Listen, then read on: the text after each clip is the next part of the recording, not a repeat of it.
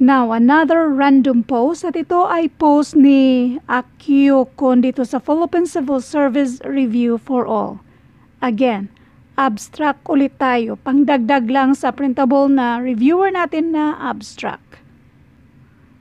Kapag mga abstract reasoning, katulad nito, ang hanapin lang natin ay yung pattern. Pattern.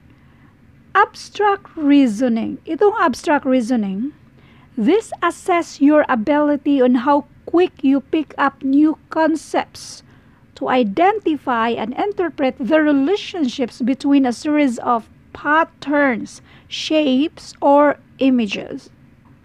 In other words, this kind of test is a good indicator of your strategic critical thinking.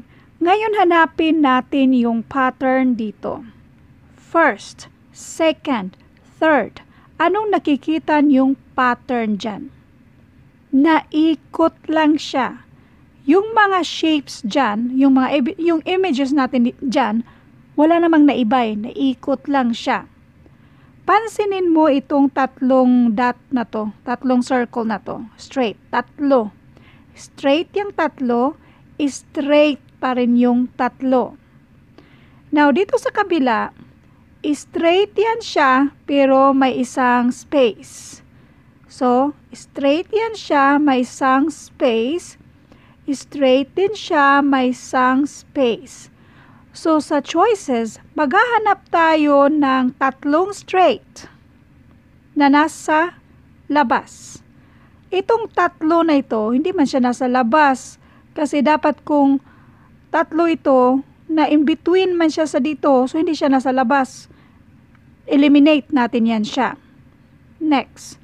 Mayroong tatlo dito na may space sa gitna, kaso lang dapat meron ding itong nasa last part, dapat meron din siyang tatlo dyan. Eliminate natin yan kasi wala man. Next. Dito, saan ba yung tatlo? Hindi man siya straight. Wala siyang tatlong straight dyan. Eliminate. Next. Obviously, tatlong straight. Tapos, dito sa kabila, tatlong straight na may space na isa. Kung titingnan natin, balikan natin yung given ba? Yung magkasunod na mga patterns na ito. Obviously, parihong-pariho dito sa letter D, kaya yan na yung sagot. Pero, i-double check lang natin itong letter E. Merong tatlo na may space ang isa.